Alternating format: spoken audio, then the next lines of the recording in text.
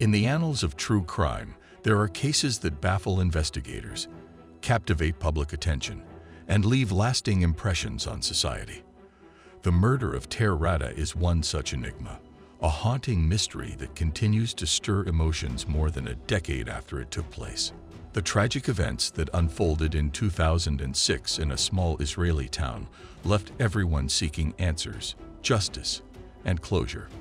Prepare yourself for a true crime journey like no other, as we piece together the clues, unveil the secrets, and attempt to shed light on this tragic and enigmatic tale. In a big decision on Thursday, 2006, Roman Zadorov was found not guilty of the murder of a 13-year-old schoolgirl named Tair Rada. This murder case shocked the whole nation of Israel and was widely discussed online and in the media. Zadorov had previously been convicted and spent more than 10 years in prison, but the new retrial overturned that conviction. The murder of Tair Rada took place in a school bathroom in a town called Katzrin, and it has been a topic of intense debate. Many people believe that Zadorov was not the real killer and that he had been wrongly convicted based on weak evidence, while some others were sure that the evidence pointed to him as the culprit, although it might not have been entirely conclusive. Tair Rada's family had been insisting that the wrong person was convicted, and they fought for years to bring new evidence to light. Finally, in 2021, it led to the decision to hold a retrial, and Zadorov was released on house arrest during that process. The verdict of the retrial was broadcasted live and sparked strong reactions from the public. A group of 3 judges in a court in Nazareth decided Zadorov. 2 of the judges said he is not guilty, and 1 judge said he is guilty. Zadorov was very emotional and cried when he heard the decision. He felt relieved and happy because he believed that the truth came out, and now he can go out with his children. The judge's decision is written in a long document of about 700 pages. The people who were trying to prove Zadorov's guilt are now going to read the decision carefully and think about whether they want to challenge the not guilty verdict and take the case to the highest court, called the Supreme Court. In 2006, a girl named Rada was found dead in the bathroom of her school in Katzrin, located in the Golan Heights. She had cuts on her neck, stab wounds on her body, and severe injuries to her head.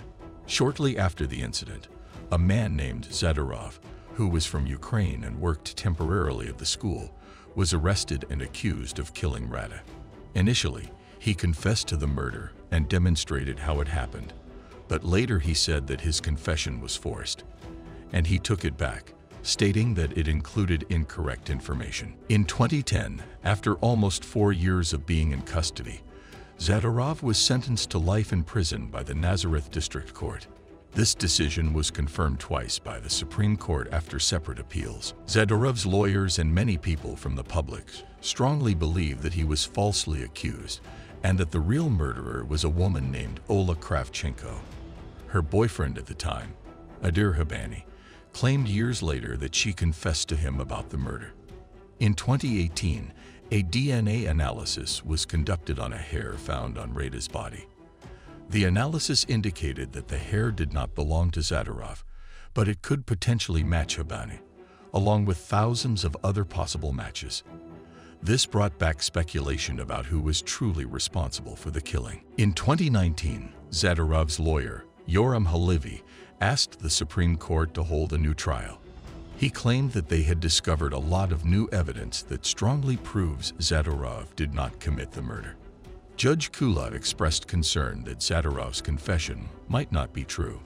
He criticized the state prosecutors for not providing enough evidence to prove beyond a doubt that Zadorov committed the crime. The judge also mentioned that Zadorov is not a sadist or a pedophile, and that he doesn't have a history of violent behavior. Judge Sarfati ruled that Zadorov was under intense pressure since he was facing life in prison. This pressure made him confess to the crime, even if it wasn't true.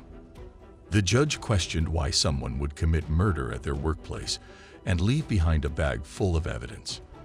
There were no witnesses who saw Zadorov leaving the scene covered in blood.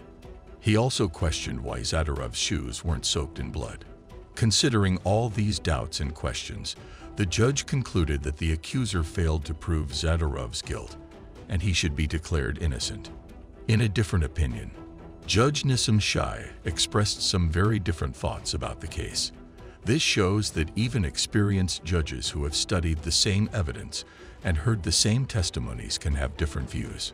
According to her, Zadorov is definitely guilty. She believes his confession was very detailed and not forced by fear. In more recent testimonies, she noted that Zadorov contradicted himself and lied, even admitting to lying to previous judges. She also mentioned that he knew certain facts that only the real killer would know. Although she acknowledged that the evidence and investigation were not perfect, she still believes that not every uncertainty or unanswered question should lead to Zadorov being declared innocent. The judges didn't find enough evidence to strongly accuse Kravchenko. After the verdict was read, Judge Kula spoke to the victim's mother, Tair Rada. He said they tried to solve the mystery, but it's possible that Tair, the victim, took her secret to her grave, meaning they may never know the whole truth. Tair Rada, however, disagreed with the judge's statement. She was in tears and said the case isn't over. She believes that Tair didn't take her secret with her and that she was abandoned and brutally murdered. Ilana is determined to keep fighting for justice and won't let it go. She feels that after 16 years of lies, justice has finally been served, but she thinks the battle is just beginning. Ilana accuses the prosecution of covering up the truth and claims they essentially murdered her daughter again with their poor investigation and framing of Zadorov. She is determined to find the real murderers and get justice for her daughter. Politicians had strong reactions to the court's decision on the Zadorov case.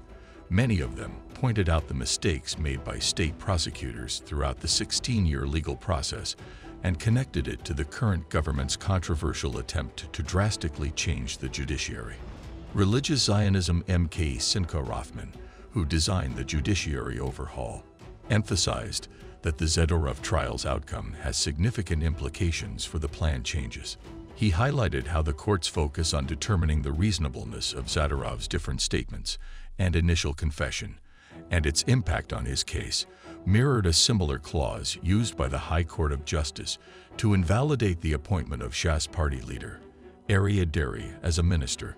The government aims to limit this clause's application. Likud MK Ariel Kalner expressed his dissatisfaction with the court's ruling, stating that it adds to the list of injustices caused by a system lacking proper checks and balances. He pointed out selective enforcement and witness intimidation as some of the issues. Fellow Likud MK Tali Gottlieb called for a change in how indictments are focused on suspects' confessions, suggesting a shift away from relying solely on them. Yisrael Beeknu MK Yulia Malinovsky, from the opposition, viewed the exoneration as evidence of the urgent need for genuine reforms in the Israeli justice system and law enforcement. She criticized the government's efforts, which she sees as an attempt to manipulate the system for its own benefit. The murder of Tair Rada remains an unsolved puzzle to this day, haunting the hearts of those who remember. Despite the passage of time, her story continues to intrigue and challenge our understanding. If you found this video compelling, don't forget to like and share it with others who might be equally fascinated by true crime mysteries. Subscribe to our channel for more intriguing cases and unexplored enigmas that have shaped history. Until next time, stay curious and keep seeking the truth.